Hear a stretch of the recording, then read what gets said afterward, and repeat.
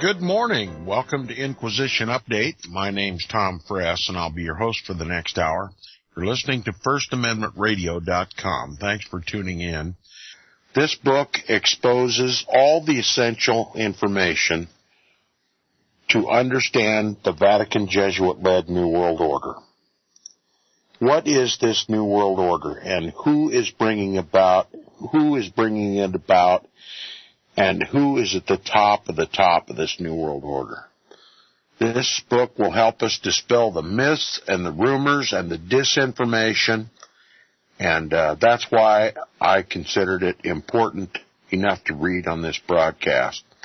I hope you appreciate the information that P.D. Stuart brings forward, and I hope you'll get a copy of this book, rather that you'll get at least 2 copies of this book, one to read and study and keep for yourself and do your own research, and one to share with someone who will make use of it.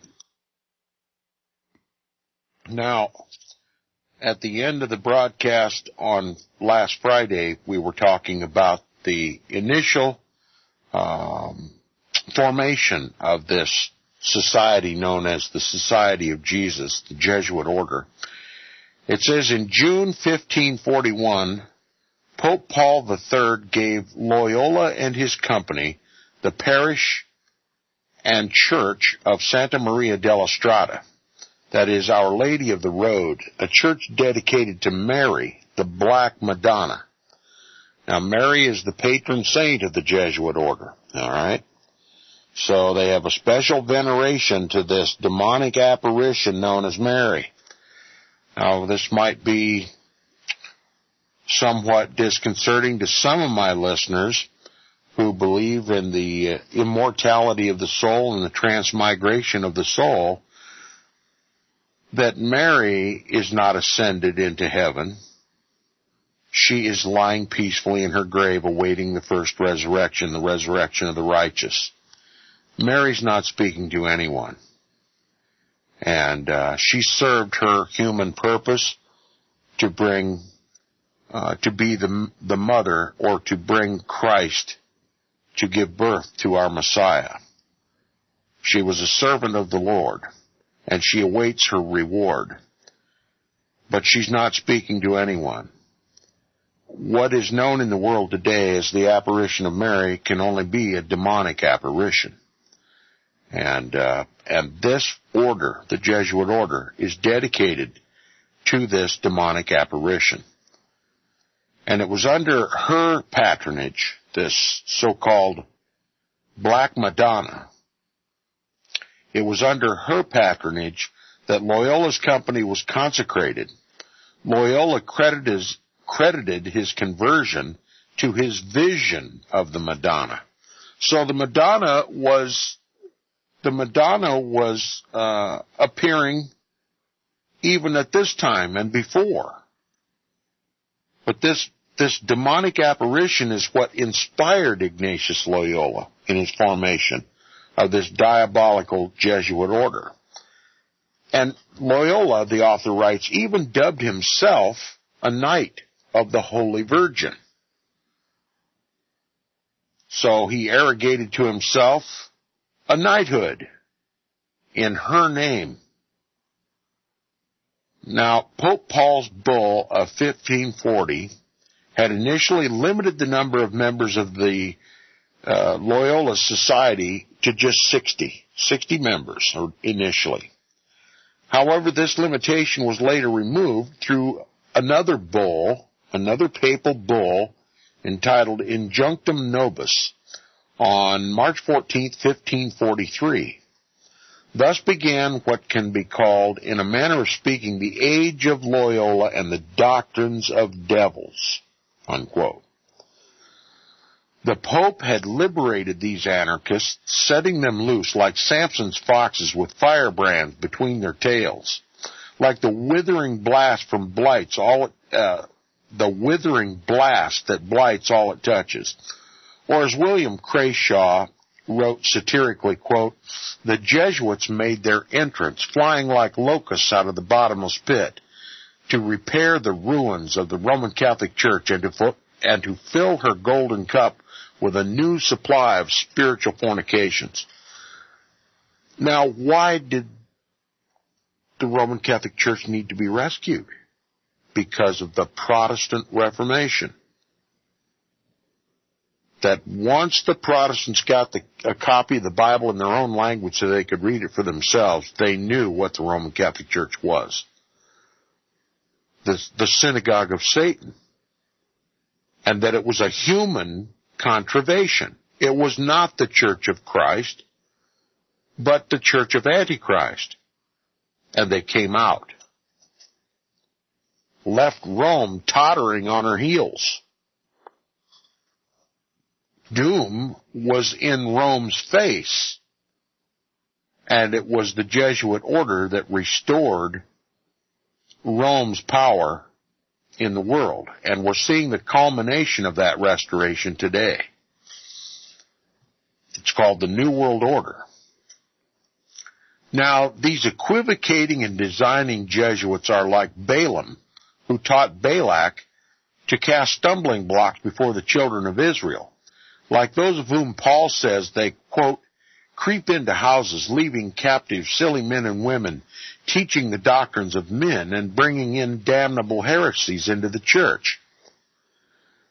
Ignatius Loyola's order was a resurrection of its prototype, the occult Knights Templar order. Now here the author admits that this is an occultic order along the same lines as the Knights Templar. In other words, they are, in a sense, a resurrection of the Knights Templar. And this was pointed out to us in F. Tupper Saucy's book, Rulers of Evil. He holds the same opinion of the Jesuit order, that the Knights Templar were not destroyed, but that they were simply resurrected in another name. It says, except that the Jesuits were also given full ecclesiastical life. In other words, they were priests as well as warriors.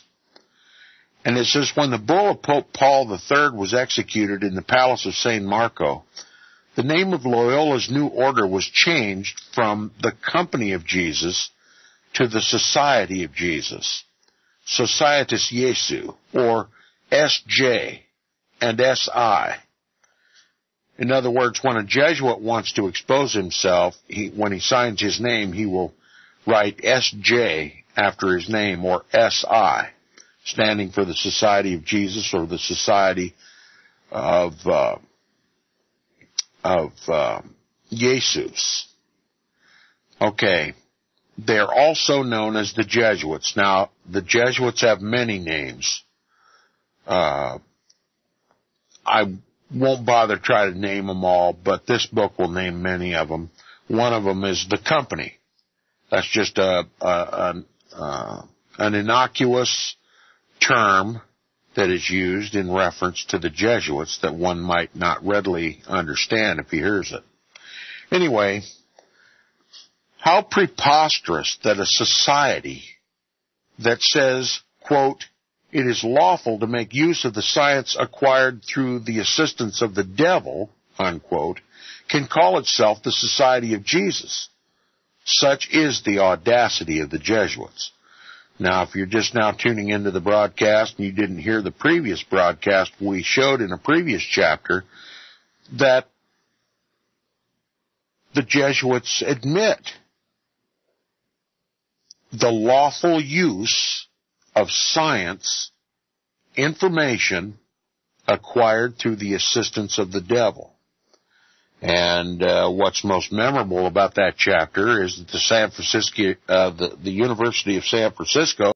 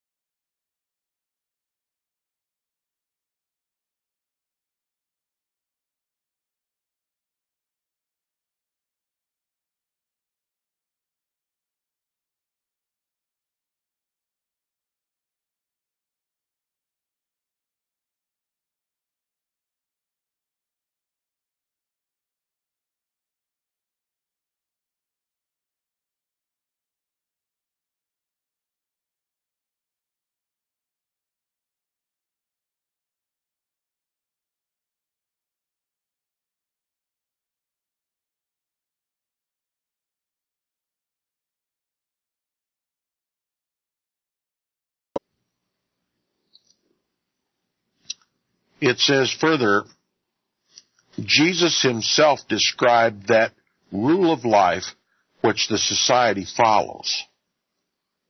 Where on earth does Jesus describe the rule of life that the society of Jesus follows? Where in the Bible did Christ ever describe an order such as the Jesuit order and the means by which they have subdued the world to the papacy's control? The author continues, but writes Blavatsky, now he's talking about Helena Petrovna Blavatsky, the occultist genius and author, wrote many occultic books. Quote, let all pious Christians listen and acquaint themselves with this alleged rule of life as exemplified by the Jesuits. Peter Alagona in St. Thomas Aquinas' Summa Theologica Compendium says, quote, by the command of God, now listen to this, by the command of God it is lawful to kill an innocent person, to steal, or commit fornication, because he, that is Jesus, is the Lord of life and death, and of all things, and it is due to him thus to fulfill his command. Unquote. What a name they give to Jesus. They make him the minister of unrighteousness. The Jesuit order makes Christ the minister of unrighteousness. He says, to what depths will these Jesuits not sink? Reader, the only correlation between the Society of Jesus and the Jesus of Nazareth is that both names begin with the letter J. But then heaven and hell also start with the same letter, and as everyone knows, these are two vastly different places. Well said, P.D. Stuart. Now, under the title, A New Secular Breed of Priest, the author writes, Loyola's masterly and visionary plan was the creation of a cadre of highly trained and dedicated men who, unlike the ordinary Catholic clergy, would be able to dispute with their adversaries on the basis of equal subtlety and equal psychological sophistication. His ingenious idea was a new secular breed of priests, a secretive order of hand-picked and specially trained men to be set out to work in all trades, vocations, and professions. They would serve in any capacity required as plumbers, carpenters, lawyers, doctors, teachers, economists, bankers, politicians, advisors of states, and as priests. Wherever they were sent, they would go. Whatever is required of them, they would do. Now, this is what needs to be remembered. A Jesuit can take on any disguise.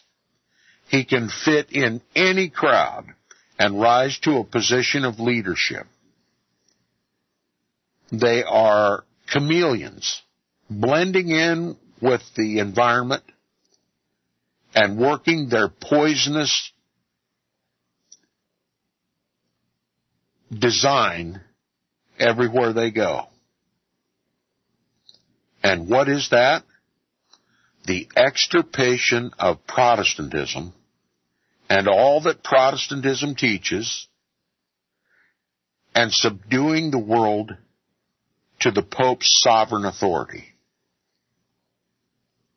That's a new world order under the Pope. That is their stated purpose. And why the American people are so ignorant of this is amazing. Because this information is too readily available. It's just not talked about. It's considered politically incorrect. And it's time that we brush all that aside and we learn about this Jesuit order. And thanks to P.D. Stuart, we have this book. It says, these Jesuit priests were not all required to dress in the traditional garb of the Roman Catholic priesthood. In fact, they were given license to dress as they liked, an important part of their disguise. As American historian J. Wayne Lawrence writes, quote, "They are not merely priests or of one religious creed. They are merchants and editors and men of any profession, having no outward badge by which to be recognized." So they're hard to pick out of a crowd. And they have no religious creed.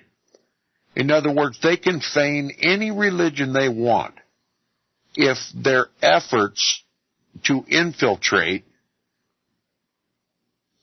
a particular religion is possible to bring it either into blind submission to the papacy or to overthrow it, to plan its overthrow.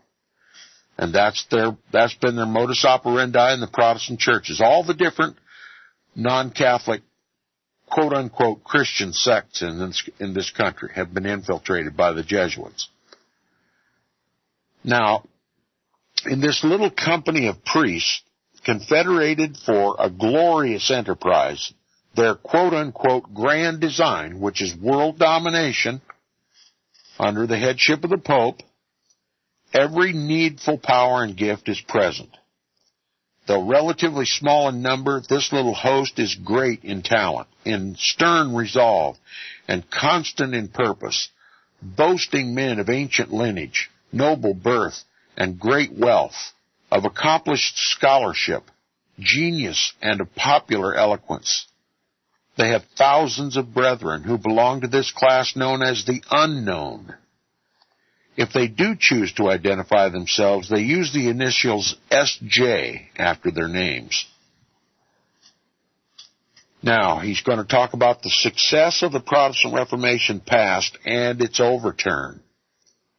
Archibald writes, quote, "This order alone has contributed more than all the other Catholic orders together to confirm the wavering nations in the faith of Rome, Roman Catholicism, to support the tottering authority of the High Pontiff, that is the Pope, to check and reverse, to check the progress of the Protestant Reformation, and to make amends for the losses their Holiness the Pope had sustained in Europe by propagating the gospel, and with it a blind submission to the Holy See." Unquote. Martin Chemnitz, in his examination of the Council of Trent in 1565, confirms, quote, "This sect, which was only established by the Roman Pontiff for the specific purpose of destroying the churches that embraced the pure teachings of the gospel," unquote. And another author, Ellen White, comments, quote, "The first triumphs of the Reformation past, Rome summoned new forces, hoping to accomplish its destruction. At this time, the order of the Jesuits was created the most cruel, unscrupulous, and powerful of all the champions of popery. Cut off from every earthly tie and human interest, dead to the claims of natural affection, reason, and conscience, wholly silenced, they knew no rule, no tie, but that of their order. There was no crime too great for them to commit, no deception too base for them to practice, no disguise too difficult to assume. It was a fundamental principle of the Jesuit order that the end justifies the means. By this code, lying, theft, perjury, assassination were not only pardonable, but commendable when they served the interests of the Church, the Roman Catholic Church. Under various disguises, the Jesuits worked their way into offices of state, climbing up to be the counselors of kings and shaping the policy of nations. They even became servants to act as spies upon the masters. They established colleges for the sons of Protestant princes and nobles, and schools for the common people." Unquote. But the overturning of the Protestant Reformation was by no means the only aim of the order. Their ultimate goal or plan, says Kaufman, was to secure for the Pope of Rome absolute sovereignty and supremacy over all the governments of the earth, unquote. That is the plan. And I will add, that is the New World Order. That's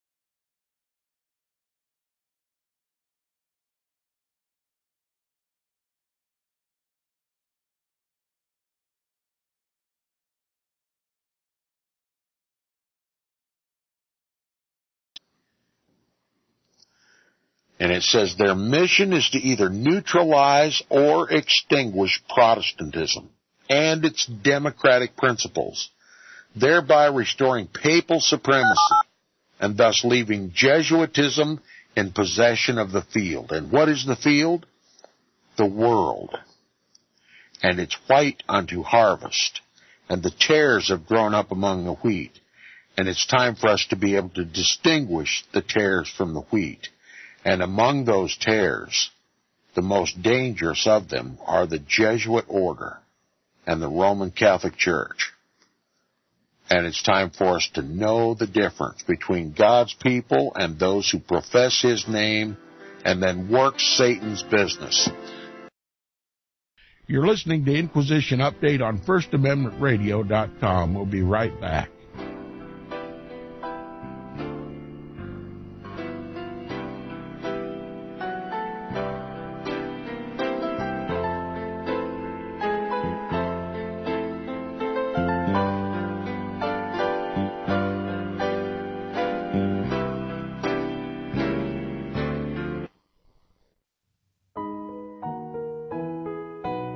The program you are listening to is 100% sponsored by you, the listener, on this First Amendment Rights Media channel. You will notice that there are few commercials on this radio network. There's a good reason for that. Corporate advertising dollars come with strings that limit program content. So without your help, these programs cannot continue on satellite, internet, or our several affiliates. If you benefit by the educational law programs, we ask you to give. If you are admonished or nurtured by the Bible and ministry programs, we ask you to give. If some voice a cause that you are passionate about, we ask you to give. If you believe in any of these, we ask you to support them as you would a missionary on a continual basis, as if giving a tithe for missionary radio. These programs are not commercially viable and must be supported by those faithful to the cause of truth.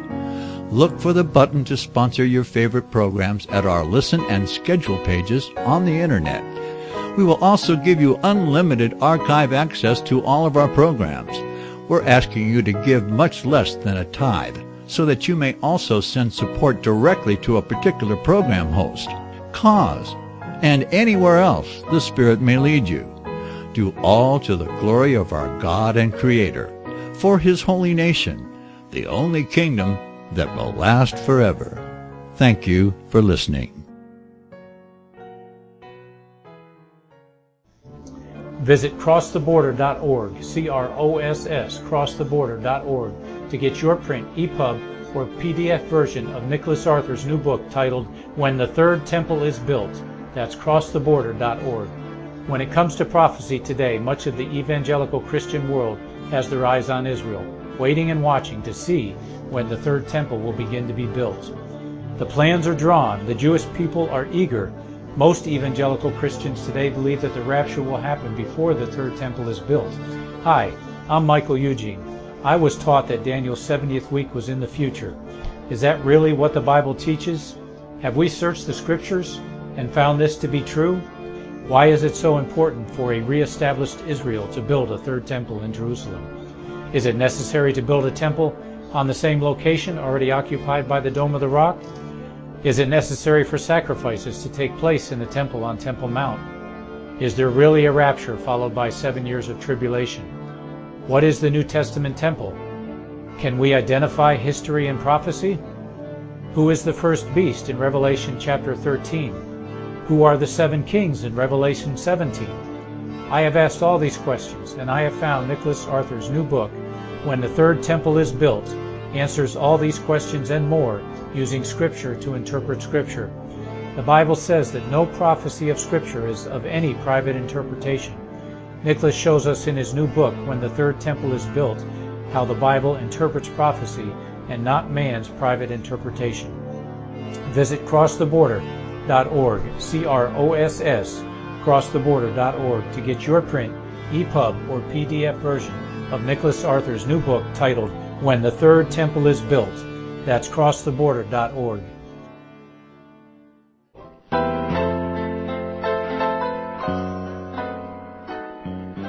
Okay, welcome back to Inquisition Update on FirstAmendmentRadio.com. And with your contribution, get access to the audio archives, and you can listen to all Liberty Radio Live programming at your leisure. Now, the author continues. He says, Archbishop Duprat tells us when Ignatius Loyola offered his plan to destroy the work of Luther's Protestant Reformation, he addressed the Vatican thus, quote, "Your ancient props no longer suffice. I offer you new support. You must have a fresh army, which will cover you with the arms of heaven and earth. Adopt my well-instructed auxiliaries. Light makes war upon you. We Jesuits will carry intelligence to some, darken knowledge in others, and direct it in all. The human mind is awakened. It is if its energy is not extinguished, all eyes will be opened." In other words, the light of the gospel had come to the world through the Protestant Reformation. Light, the gospel, made war upon the papacy. And that the Jesuits would darken that light and direct the world toward the restoration of darkness. This is a tacit admission. He says the human mind is awakened. And not only was the human mind awakened, the human spirit was awakened. The God-given breath of life was awakened to the truth of the gospel through the Protestant Reformation. It would have destroyed the darkness if it were allowed to succeed and prosper. And it was up to the Jesuits to extinguish that light and to prop the papacy back up to its midnight throne. Darkness is about to envelop the world because the Jesuits have won this battle. And the ecumenical movement has snuffed out the candle of Protestantism, snuffed out the light of the gospel with false doctrines and a lackadaisical attitude toward our faith, and a destruction of God's holy word with diabolical translations that gut the power of God's word. A destruction of God's law, which makes us all ministers of unrighteousness. That was the Jesuits' purpose, to stop the Protestant Reformation and restore tyranny to the world. Now, the author continues, on August 6, 1623, Urban VIII confirmed this plan when he said, quote, "As the Almighty God raised up other holy men in other times, so he has raised up St. Ignatius Loyola and the society established by him to oppose Luther and the heretics of his day. the religious sons of this society follow the luminous way of so great a parent, continue to give an unfailing example in the successful conduct of the most important affairs of the Catholic Church.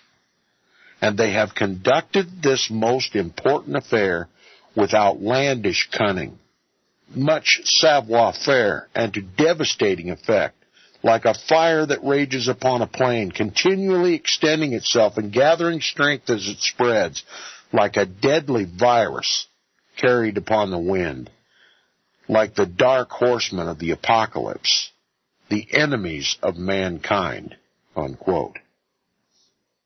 Yes, I say the enemies of mankind. Read here what the famous Jesuit Amicus says. Quote, a priest may kill those who hinder him from taking ecclesiastical office, unquote. And the Jesuit Escobar tells us, quote, servants may secretly steal from their masters as much as they judge their labor is worth, more than the wages which they receive, unquote. Read next the message of salvation from Loyola's companion Francis Xavier, quote, it is not mortal sin for parents to wish the death of their children, nor to desire the death of anyone who troubles the Roman Catholic Church, unquote. Or what about Escobar, who says in his Theologia Moralis, quote, it is lawful to kill an accuser whose testimony may jeopardize your life and honor, unquote. Reader, I defy the impudence of the devil himself to utter more diabolical doctrines than these Jesuit fathers. As Thomas Carlyle wrote scornfully, quote, Ignatius's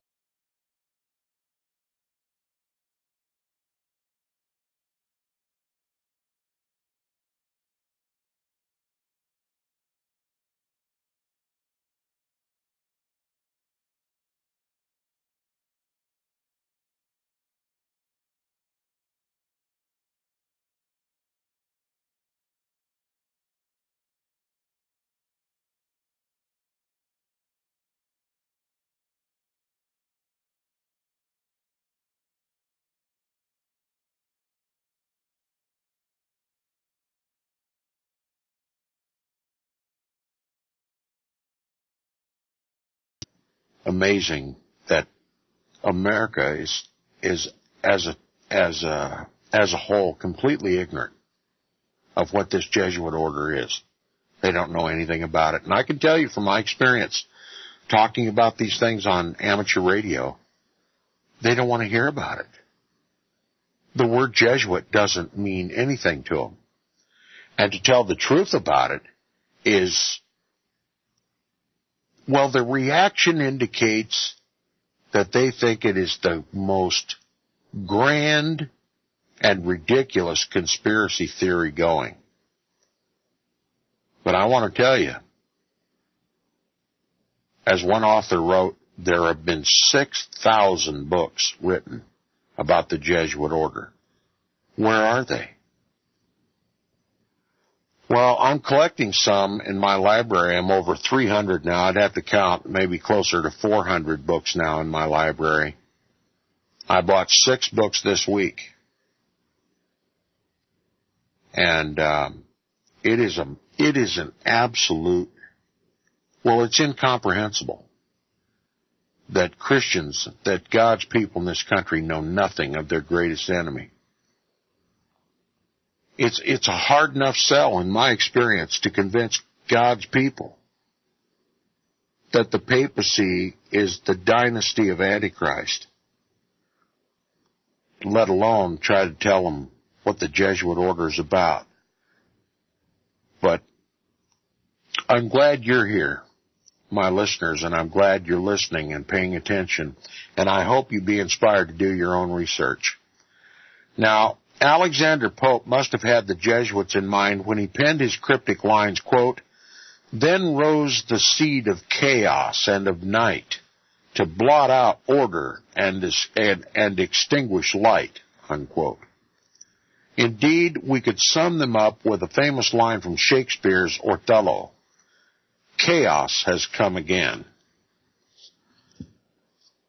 Now we'll begin chapter 9 of this book. We're going to talk about St. Ignatius Loyola himself. Yes, a saint. He was canonized by the Roman Catholic Church, this diabolical, demon-possessed warrior for the Pope. Here's a quote from Pope Alexander. It says, "Then rose the seed of chaos and of night to blot out order and extinguish light." Unquote. That was from Alexander Pope. Now it says, "Forgive me, kind reader, but I must say a few more words about the father of the Jesuits. An immense halo has been placed upon the head of Ignatius Loyola, and we must now see whether it is in fact rightly deserved. Thus far we have spoken a great deal about the characteristics and virtues of the Jesuits, but what of their founder? Who was this Spartan, this ragamuffin, this fox, El Zorro, this mortal wretch called Ignatius of Loyola?" Says J. Huber, professor of Catholic theology, quote, "A mixture of piety and diplomacy, asceticism and worldly wisdom, mysticism and cold calculation. As was Loyola's character, so is the trademark of his order," unquote. That is to say, intransigent, stubborn, obdurate, intrepid, unscrupulous, crafty, insinuating, perverse, contumacious, lewd, shameless, deceptive, sycophantic, and reprobate. Don Inigo de Onez, it's a long name, Don Inigo de Onez de Loyola, sometimes erroneously titled Inigo Lopez de Recalde Loyola, was born in his father's castle of Loyola, northern Spain, close to Especia, in the Basque province of Gipuzkoa. The birth of Inigo was nearly contemporaneous with that of the German monk and reformer Dr. Martin Luther, and it is there the similarity ends. Had the law of eugenics been known to the midwife of 1491, or perhaps she could have foreseen the future, she probably would have not permitted such a child to have been born. To quote Alexander Pope, for, quote, "Then rose the seed of chaos and of night to blot out order and extinguish light." Inigo, that is Ignacio, or later called himself Ignatius, was the youngest son of the highest Spanish nobility. His parents were Marranos, that is Spanish Jews converted to Catholicism. So this author claims that Ignatius Loyola was a Jew, converted to Catholicism.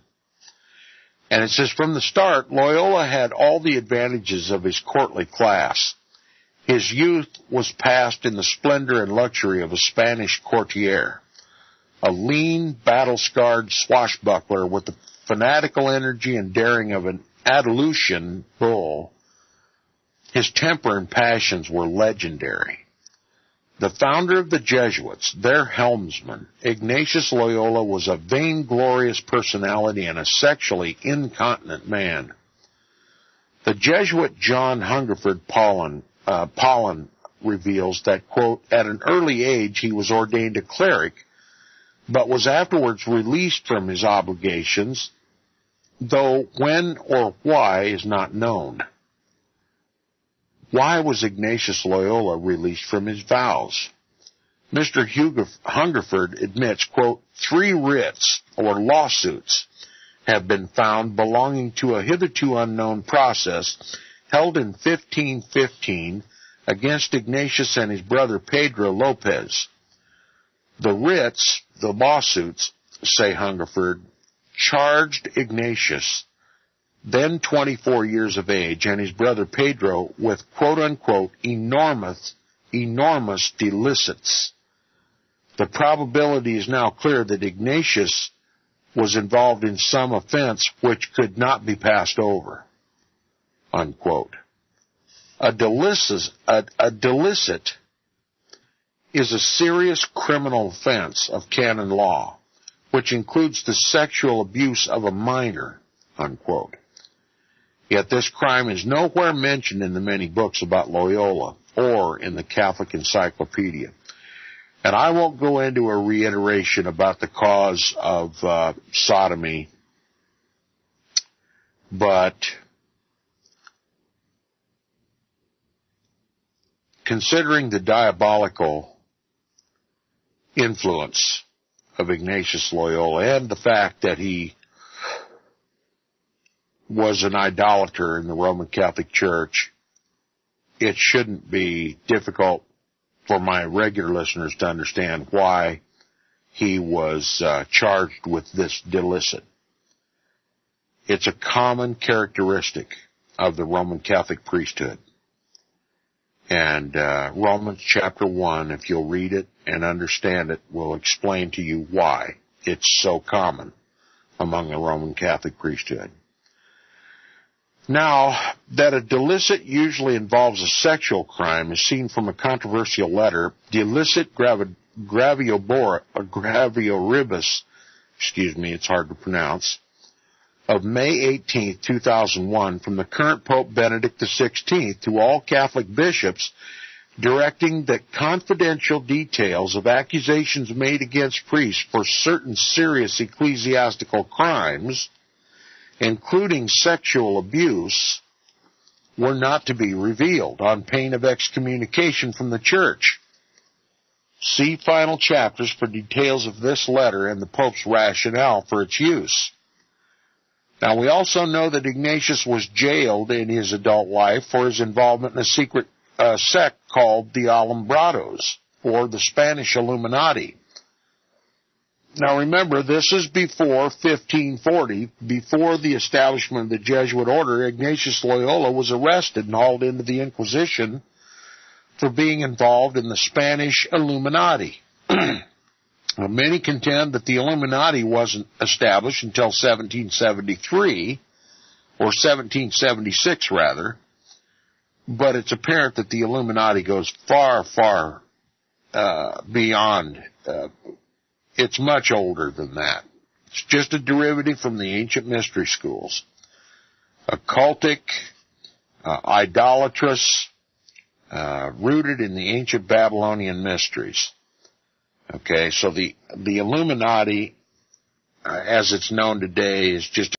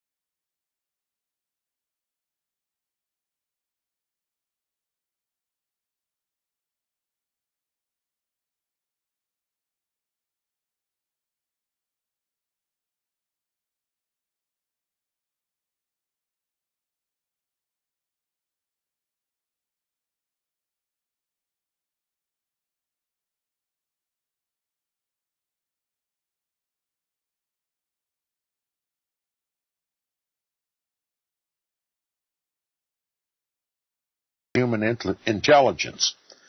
The cult was condemned by an edict of the Grand Inquisition in 1623. The first record of the cult was around 1492 in Spain. A variant spelling, Alumbrados, appeared later in 1498. So here we're back in the 1400s, but it goes far beyond that too. It says they believed that the human soul could enter into direct communication with the Holy Spirit, and due to this, they could have visions and revelations. These mystical qualities would later become major features in Ignatian spirituality. Now, Ignatian spirituality is a term that we all need to become familiar with. It's still practiced today in the Roman Catholic Church. The spiritual exercises of Ignatius Loyola are introductions into this mystical and rather diabolical practice. And it's mind control and turning oneself over to demon possession. The spiritual exercises of Ignatius Loyola, and this book will deal with that, and we've dealt with it before on the broadcast in other books that we've read and discussed. And you can still buy the spiritual exercises. It's sold by the Roman Catholic Church. I'm sure you can go to eBay and just type in spiritual exercise, and you find all kinds of material on it. Now, he's going to talk about change of plans and change of names. He says Ignatius Loyola was ambitious for high glory as a warrior in the Muslim crusades in the Holy Land, but before he could make his mark in that career, an accident befell him.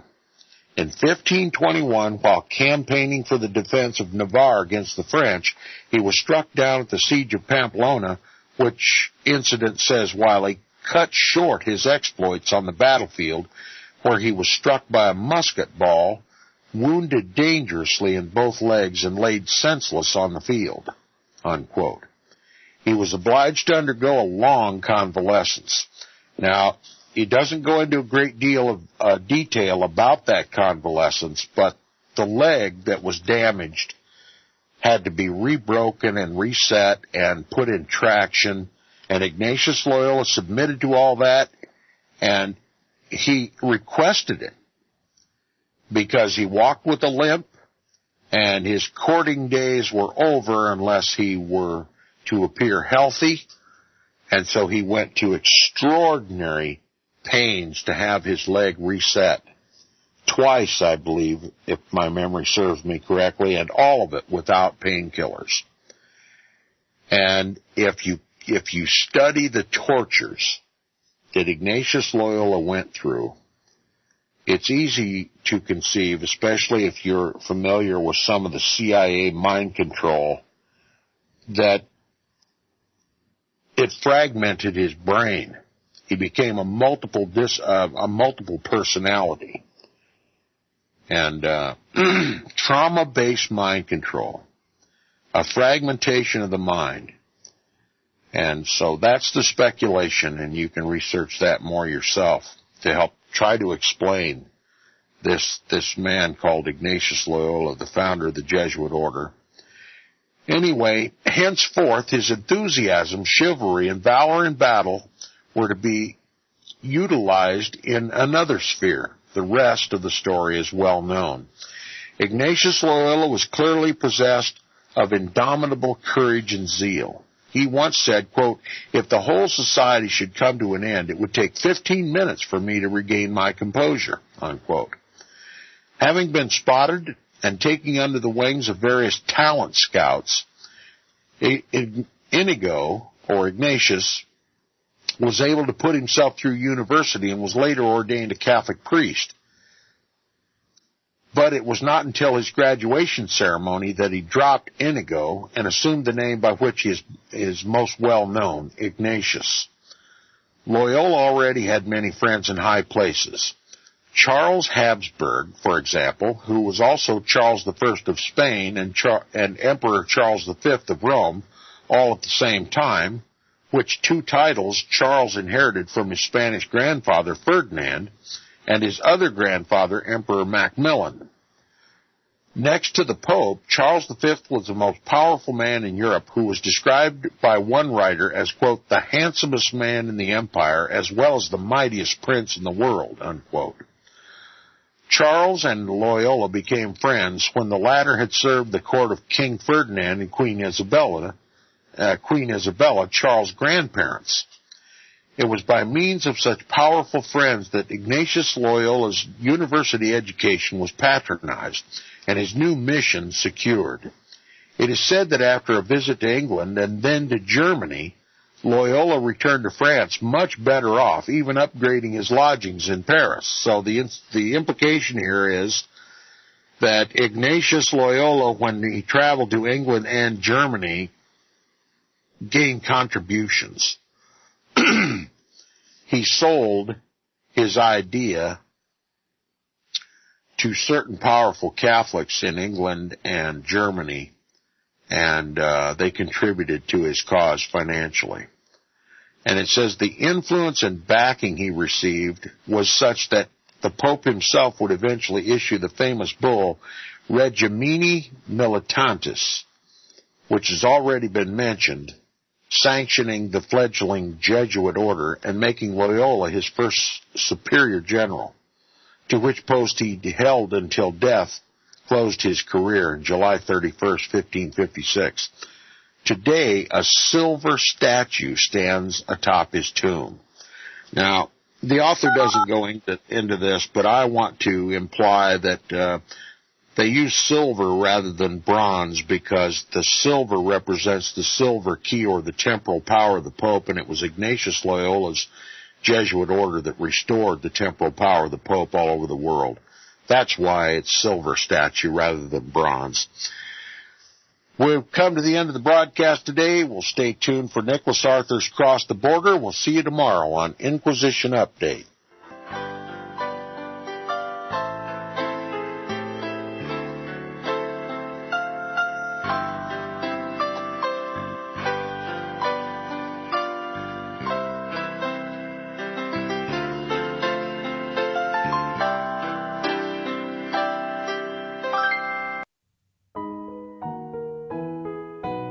The program you are listening to is 100% sponsored by you, the listener, on this First Amendment Rights Media channel.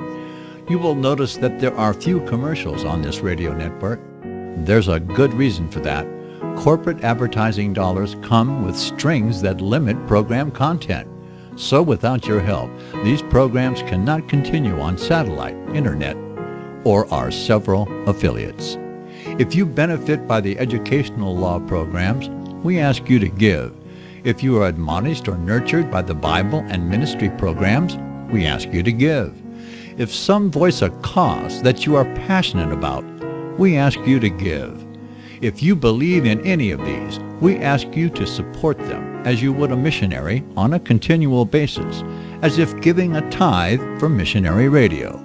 These programs are not commercially viable and must be supported by those faithful to the cause of truth. Look for the button to sponsor your favorite programs at our listen and schedule pages on the internet. We will also give you unlimited archive access to all of our programs. We're asking you to give much less than a tithe so that you may also send support directly to a particular program host, cause, and anywhere else the Spirit may lead you. Do all to the glory of our God and Creator, for His holy nation, the only kingdom that will last forever. Thank you for listening.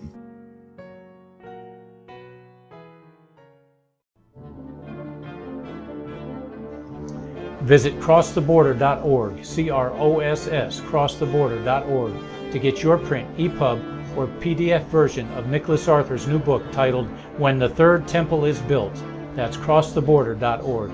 When it comes to prophecy today, much of the evangelical Christian world has their eyes on Israel, waiting and watching to see when the third temple will begin to be built. The plans are drawn. The Jewish people are eager. Most evangelical Christians today believe that the rapture will happen before the third temple is built. Hi, I'm Michael Eugene. I was taught that Daniel's 70th week was in the future. Is that really what the Bible teaches? Have we searched the scriptures and found this to be true? Why is it so important for a re-established Israel to build a third temple in Jerusalem? Is it necessary to build a temple on the same location already occupied by the Dome of the Rock? Is it necessary for sacrifices to take place in the temple on Temple Mount? Is there really a rapture followed by 7 years